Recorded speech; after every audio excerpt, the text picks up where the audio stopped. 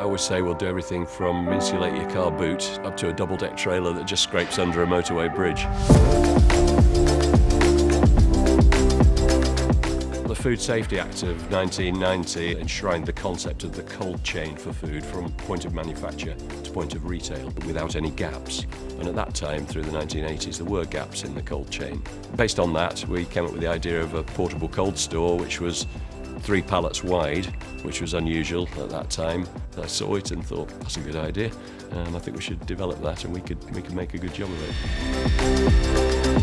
We're in the custom building business, there's no doubt about that. So we tailor the vehicle to suit the customer's operation and see whether we can help them to achieve it more efficiently using better or better designed kit.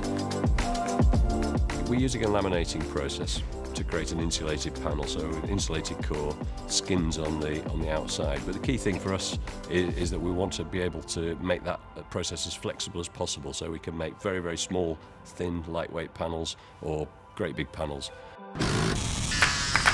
So we've got multi-temperature refrigeration, multiple doors, several compartments. We've got racking, tote boxes that slide in and out, so it's easy to pick and pack the goods. So it's got to be quick to load the vehicle and good for the driver to unload it. That's what's got to go in the van, and that's where the Transit's the ideal platform. Well, we have a very close relationship with Ford, particularly technically. We've been able to work closely together to develop a base chassis model and a body that work together in harmony rather than 2 separate entities. It's so critical now that the electronics on board a vehicle and all the safety features, we have to work together. Vehicles are far too complex nowadays to just stick a box on. This year we'll produce double the output that we did in 2019. We've had to do it to respond to the requirements of our customers, and we felt we had pretty much a duty to try and respond to that. We're quite important to the local community now here in East Hull.